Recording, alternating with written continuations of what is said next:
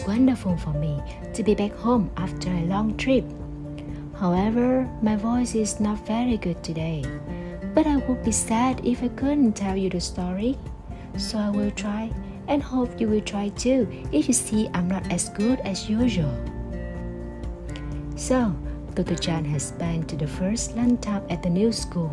A meal was filled with joy, excitement, laughter, discoveries, and most importantly, a sense of happiness in enjoying her meal, a love for what she ate.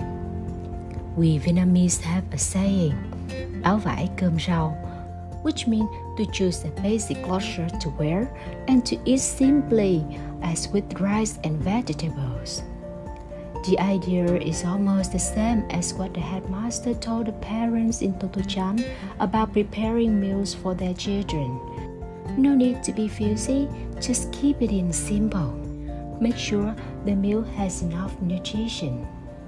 In áo vải cơm rau, the clothes are simple but clean enough, nice enough, and warm enough.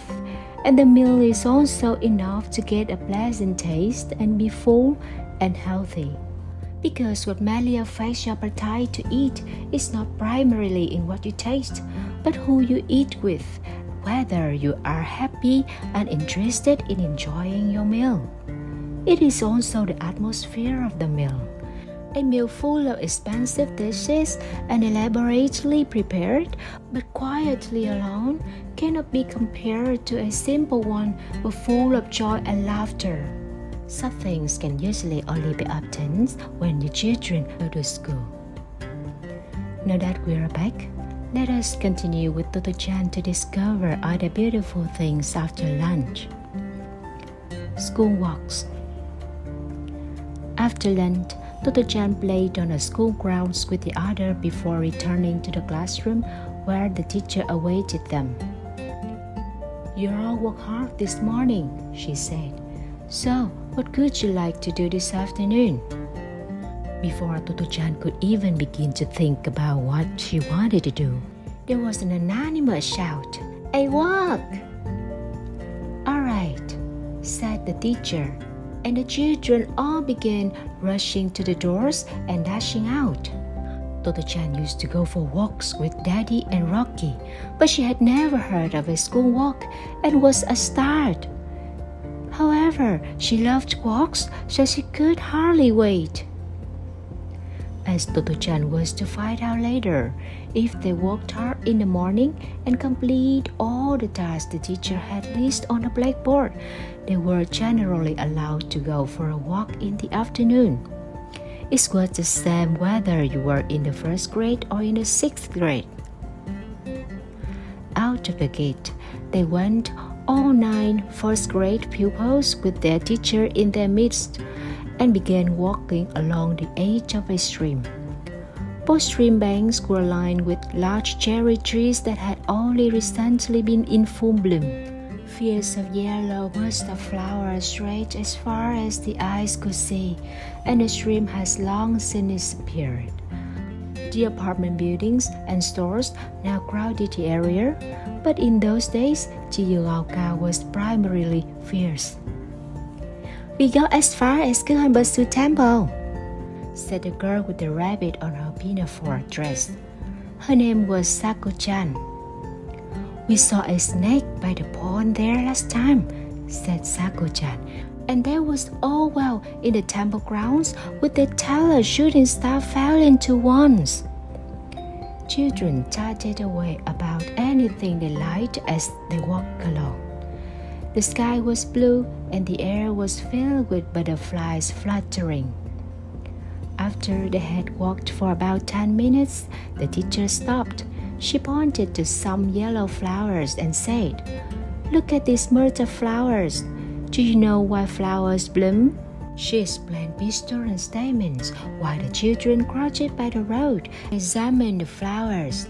The teacher told them how butterflies help the flowers bloom, and indeed, the butterflies seemed very busy helping. Then the teacher set off again, so the children stopped inspecting the flowers and stood up too. Someone said, "They don't look like pistils." Do they? Totto-chan didn't think so either. But like the other children, she was sure pictures and statements were very important. After they had walked for about more than 10 minutes, a thickly wooded park came into view. It surrounded the temple called Kihonbotsu. As they entered the grounds, the children scattered in various directions. "Want to see the shooting star well?" asked the Sako-chan. And naturally, Totto-chan agreed and ran after her. The well looked as if it was made of stone and came up to their chest. It had a wooden lid. They lifted the lid and peered in. It was pitch dark, and Totto-chan could see something like a lump of concrete or stone, but nothing resembling the twinkling star she had imagined. After staring inside for a long time, she asked, "Have you seen the star?" Sako-chan shook her head. "No, never." Totto-chan wondered why it didn't shine. After thinking about it for a while, she said, "Maybe it's asleep." Opening her big round eyes even wider, Sako-chan asked, "Do stars sleep?" "I think they must sleep in the daytime and wake up at night and shine," said Totto-chan quickly because she wasn't really sure. Then the children gathered together and walked around the temple grounds. They laughed at the bare bellies of the two Deva kings that stood on either side of the gate, guarding the temple, and gazed with awe at the statue of Buddha in the semi-darkness of the manhole. They placed their feet in the great footprint in the stone said to have been made by a tengu, a long-nosed goblin. They strolled around the pond, calling out, "Hello!" to the people in the rowboats. And they played hopscotch to their heart's content with the glossy black pebbles around the graves. Everything was new to Totto-chan, as she greeted its discovery with an exciting shout.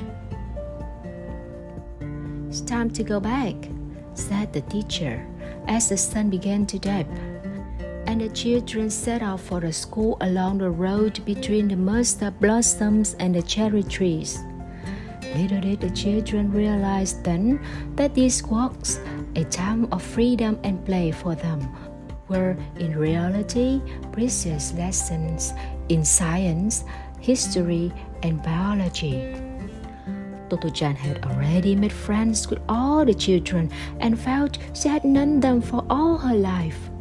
"Let's go for a walk again tomorrow," she shouted to them all the way. "Yes, let's! Yes, let's!" they shouted back, hopping and skipping.